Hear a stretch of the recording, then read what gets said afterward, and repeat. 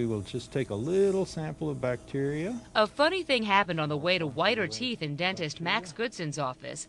He wanted to know if the intense halogen light he used to whiten teeth irritated the gums of his patients. What he found instead surprised him. I found in analyzing the data at the end of the experiment that in fact the gums were apparently getting healthier. Goodson took his findings to photomedicine expert Nikos Soukos.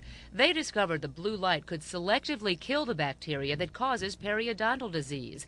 Eliminating that bad bacteria led to a healthier balance in the mouth. We strongly believe that this research establishes new principles for prevention, control, and treatment of periodontal disease. The research is still ongoing in clinical studies. In the meantime, the dentists are developing a handheld version of the blue light that consumers could eventually use to fight gum disease daily. There have not been a lot of novel developments in the area of oral hygiene since the toothbrush, but in this case we're talking about something that can do things that the toothbrush may not be able to. Researchers say since gum disease has been linked to heart attacks and strokes, this little light could even be a lifesaver.